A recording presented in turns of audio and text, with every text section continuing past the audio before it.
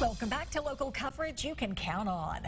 The year's first human case of West Nile has been reported in Mobile County. Health officials say now is the time people are more likely to contract the virus.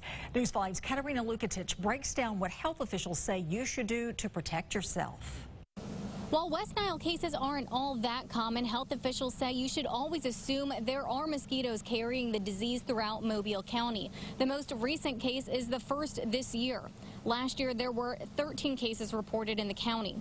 Right now, the risk of catching a disease spread from mosquitoes is the highest. It will drop off after the first freeze and fall. So how do you know if you have contracted West Nile? Symptoms include high fever, nausea, stiff neck, muscle weakness, and confusion or disorientation.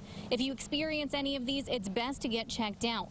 The health department regularly sprays for mosquitoes, but they will be doing some more rounds now that there is a confirmed case of the virus. Health officials suggest you do your part as well. Wear mosquito repellent and know that mosquitoes are most prevalent at dusk and at dawn. Outside the Mobile County Health Department, Katerina Lukatich, WKRG News 5. West Nile virus is the leading cause of mosquito-borne disease in the United States. Only 1 in 5 people infected will actually develop symptoms like a fever. 1 in 150 people infected develop a serious, sometimes fatal illness. The case found in Mobile County is the only one in Mississippi, Alabama, or Florida.